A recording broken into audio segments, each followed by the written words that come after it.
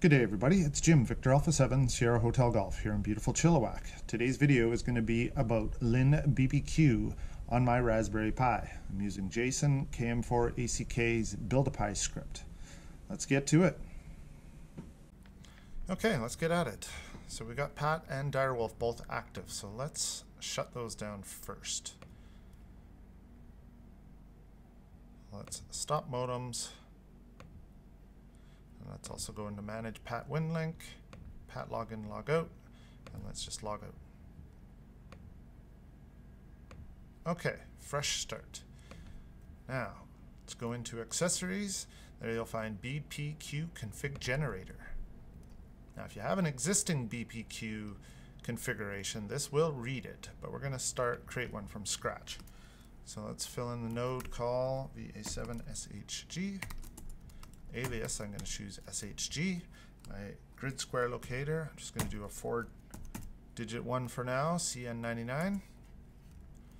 Now, let's set our sysop and username first. So I'm just going to use Jim as the username and pass as the password. This really can be anything, but you should make it somewhat secure.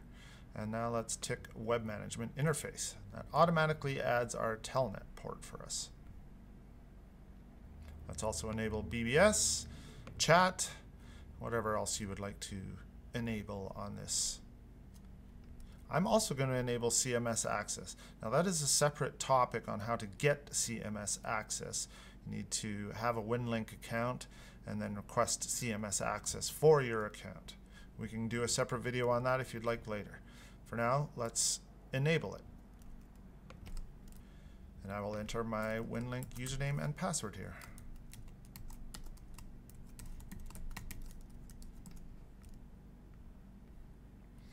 And let's write the configuration file. Okay, and let's close out of this. Now let's start up a terminal. Let's cd to LinBPQ directory. And then let's type /LinBPQ. That will start up our LinBPQ server.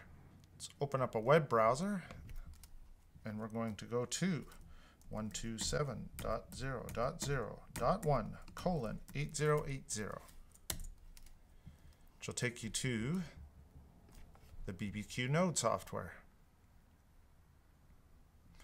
Here, let's go into Terminal.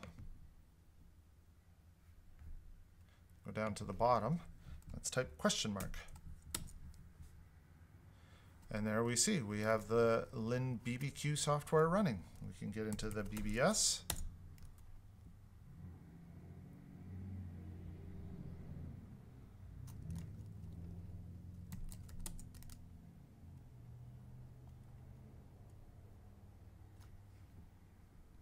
Okay, that's great. Control C to stop everything. Okay, let's go ahead and add a radio port to this. So far we have internet access to our LinBPQ server. Let's add a radio port. So let's go back into our configuration generator. This time, let's read existing configuration. This will pull in the details we entered in last time. Saves us some typing.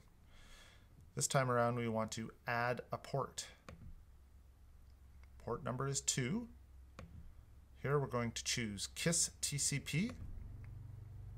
ID can be anything we want. I'm going to call this Direwolf VHF. Hostname 127.0.0.1, your local host, that's correct. TCP port here is incorrect. We want to make this 8001, and channel A is correct. Let's save that, and let's write the configuration file again. Say OK.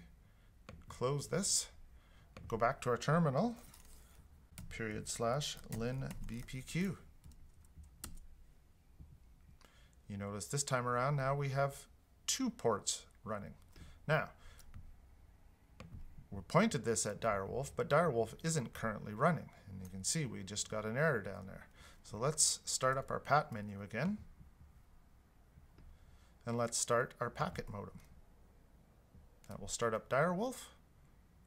And because of Jason's scripting, which normally opens up PAT menu, this time around, it's going to drop us right into the BPQ node software. So now if we go into the ports, we see that we have a Direwolf VHF port set up as well as a Telnet port. That's excellent. If you'd like to see this in action, refer to my previous video where I access this and do WinLink. That's it for today. Thanks for sticking with me. This is Victor Alpha 7, Sierra Hotel Golf 73.